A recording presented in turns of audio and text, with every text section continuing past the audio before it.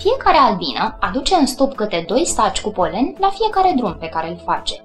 Albinuța Zum face un drum în 15 minute, iar albinuța Bâz face un zbor în 20 de minute. În cât timp vor aduce cele două surate 42 de saci cu polen? Să scriem și noi datele problemei.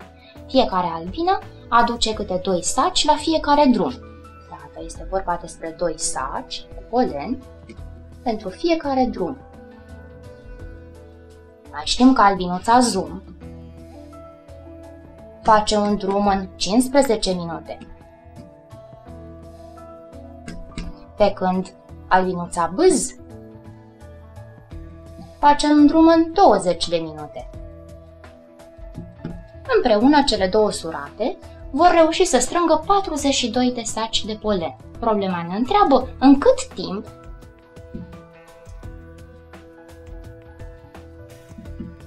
vor strânge 42 de saci.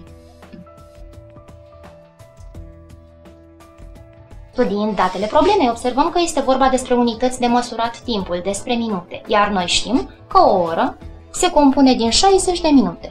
O oră egal cu 60 de minute.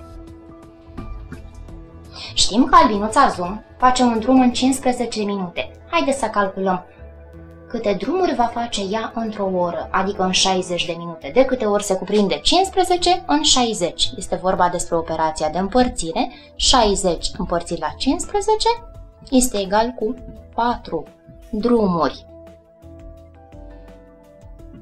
Face albinuța Zum pe oră.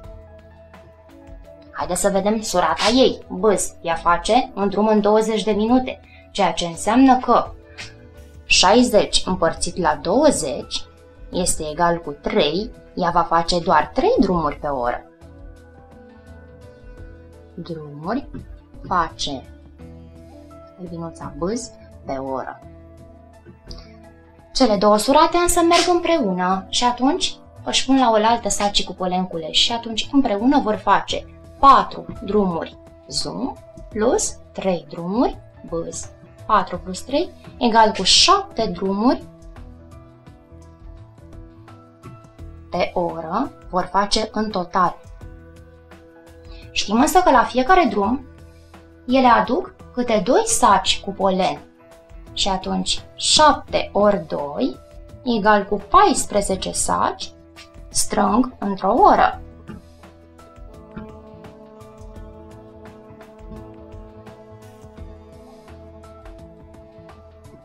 Problema ne întreabă în cât timp vor strânge 42 de saci, adică de câte ori se cuprinde 14 în 42.